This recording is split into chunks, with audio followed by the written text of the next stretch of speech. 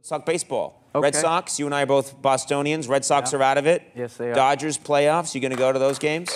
Yeah, I'm excited for the Pirates and the Orioles, just because they haven't been in it for a while. But I don't know, baseball, it's not quite the way it used to be. I don't like that whole thing, like when you go to a game, if you catch a foul ball, you got to, like, give it to a kid now.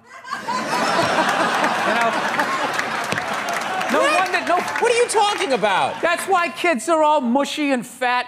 They don't gotta work for anything. First of all, I don't like when I was a kid, I had to fight adults to try and get one, and I never got one. And they'd box me out, and that was totally acceptable in the 70s and 80s. Yes, so now true. I gotta sit there, take a line shot to my hand, have that swollen up, and then give it to a kid. No. No. Get your own. Get big enough. Get your own. You think that's why kids are fat in this country and mushy? You really do. Gotta be something.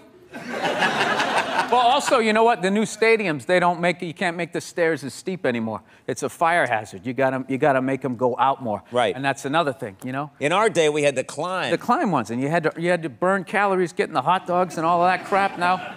You know, you got a nice, easy coast out there. Yeah. This is just like, how many groups are gonna give me shit over this one? You might as well go all the way in. Go all the way. I'm into fat shaming, too. You're into fat shaming. It's how I stay in shape.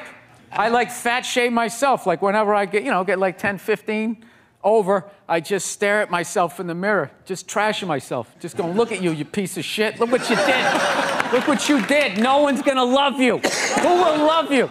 And that works for you? Yeah, it's working all right, yeah.